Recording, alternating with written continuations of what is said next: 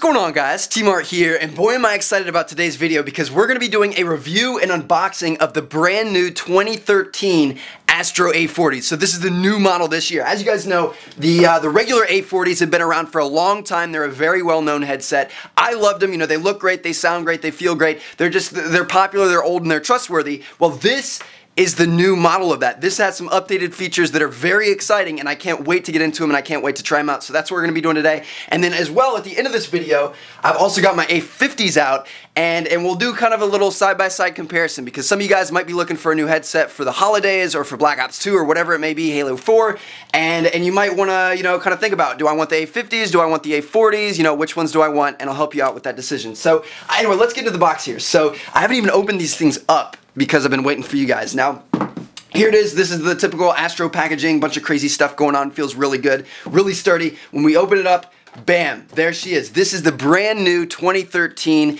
A40 headset. As you can see, it looks pretty similar to the old version. We'll take these plastic tags off, and it looks good. It looks clean, it looks sturdy, and I'm sure they feel great. Now, as we move on, this is really a huge deal. This is the new Mixamp Pro that's going to be out with these headsets, and this thing has a lot of improvements over the old Mixamp that you can see over here. So we'll get into the details of this bad boy soon. This thing is it's a game changer. And then finally, over on the right side over here, it looks like we have your quick start guide. So basically, it works with any console or PC or whatever you want to do. It shows you how to set it up, and you're welcome to the Astro family card. And then finally, you have your microphone that's nice and bendy over here that plugs into the side of the headset, and then all your cables. So I'm gonna get this thing set up. I'm gonna play with it for a little bit so I can give you guys my first impressions and kind of a little review, and then we'll compare them to the A50s. So I'll see you guys in a sec.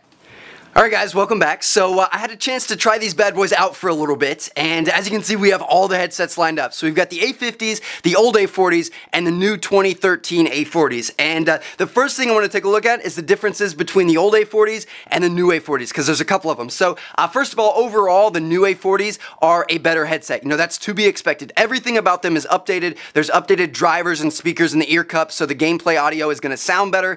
There's updated ear padding, so it's going to feel better on your head. And overall, it's a better, more updated headset because it's a later model. Now, another major difference is this cable now disconnects. So if you want to get up and you want to walk somewhere and keep your headset with you, you can do that. Or, you know, maybe say this cable goes bad or something, you can now replace it a lot easier than with the old headset where the cable was built into it and you couldn't take it out. So that's just a nice little feature they added. Now, the main difference between these two headsets or these two systems is the Mixamps themselves. This new Mixamp is a really crazy improvement, and it's what makes the new A40 the new A40. So let's check it out. Now, if we unplug all these things, I'll walk you through it. So the first thing you're going to notice is the battery pack on the back has been removed, which makes the Mixamp smaller. So on the old A40s, you could put AA batteries in there, but nobody was using it because there's a USB power output that you can plug into your console or your PC or, you know, whatever else is near this thing, and there's no need for batteries, so they took that out. Now, on the bottom, there's the same old features that we're used to. There's daisy chaining, which means you can connect your Mixamps together if you want to have a LAN party or you're going to a tournament or something. And then there's also a place for your Mixamp to be connected to your headset and your Mixamp to be connected to your controller,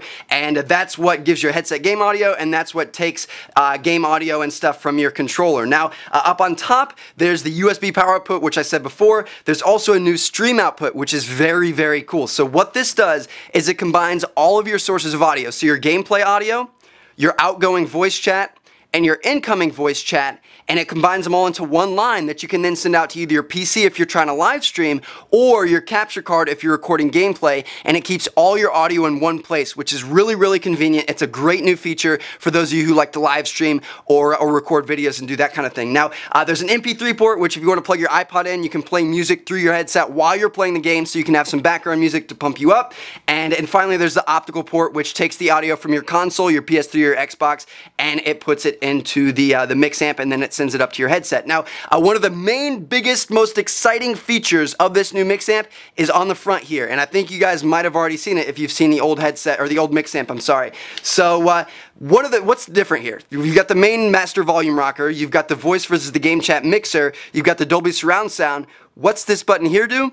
These are the new equalizer modes, and there's 4 of them. There's top left, top right, bottom right, and bottom left. So there's 4. Now, the top one, the first one, is Pro Mode. And what this does is it accentuates different details within the game that you really want to hear, you know, kind of those low minor clues like footsteps or gunshots or grenades or things like that. It's built to drown out the background noise and accentuate the things that are important for first-person shooters like Call of Duty or Halo or whatever else it may be. Now, number 2 is Core Mode, and this is where nothing has been changed. This is for like single-player games where you want to hear the sound exactly how it was made to be heard. So, you know, that doesn't do anything to the sound. Number 3 is your media mode, so this is for listening to music or watching movies or anything like that, and it accentuates the bass, so it makes everything sound a lot more bassy. There's more mids and things like that, so just it makes things sound better in that regard. And then finally, number 4 is your sports mode, and this is for sports games, and it truly does make you feel like you're in some type of stadium. I mean, it's kind of like echoey, or, you know, I don't know how to explain it, but it makes you feel like you're there, which is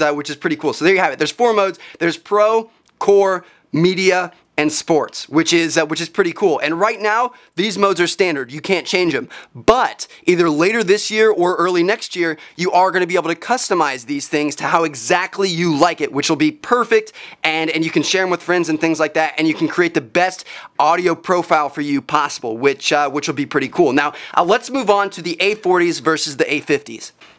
Alright guys, welcome back, and this is kind of like the heavyweight title fight of gaming headsets. These are the two titans that Astro has most recently come out with, and let's compare them. So in one corner, you have the brand new 2013 A40s, and the other corner, you have the A50s.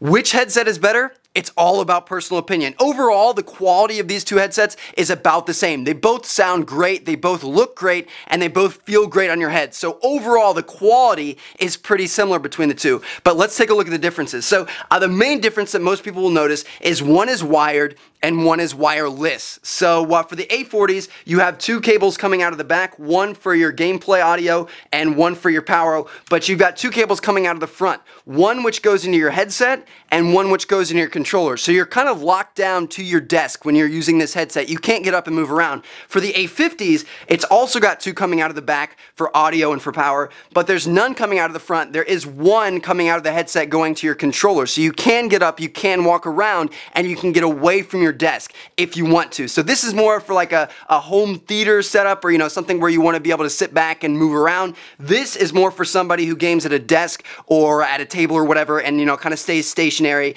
and does that sort of thing. So that's that. Now, in terms of equalizer modes, which are also a very, very important feature here, this one, the A40s, have 4 equalizer modes, and the A50s have 3, so they're both about the same there. I mean, the A40s do have a slight advantage. For the A40s, you can customize your speaker tags and take them off, so you can put your gamer tag on them or whatever you want, which is a pretty cool feature, as well as you can take your microphone out. So if you want to take your mic out and use them just as a regular headset, you can walk around and wear them like some Beats or something like that, whereas with the A50s, you can't do that. The microphone is built in and it doesn't come out. So those are, I would say those are the main differences between the two headsets. The A40s, you're locked down to that one area where you're going to game at. So if you game at a desk and you don't really get up and move around, then that shouldn't be a problem for you. The A50s allow you to get up and go make a hot pocket or whatever you want to do if you want to do that. And the A40s, they have a slightly better equalizer mode because there's more of them, and you can also customize them more because you can change out your speaker tags and you can take the microphone off if you want to just listen to audio. So there you guys have it. Those are the A50s, those are the A40s. They're both great headsets. I highly recommend both of them. And if you guys want to check them out, I'll leave a link down in the description for you guys. Astro makes great stuff. And thank you guys so much for watching. So I hope you all enjoyed the video, and I've got a bunch of great videos coming soon. Check out one of the other 2 videos on the screen if you haven't seen them yet. And thanks so much, guys. Catch you all later. Peace.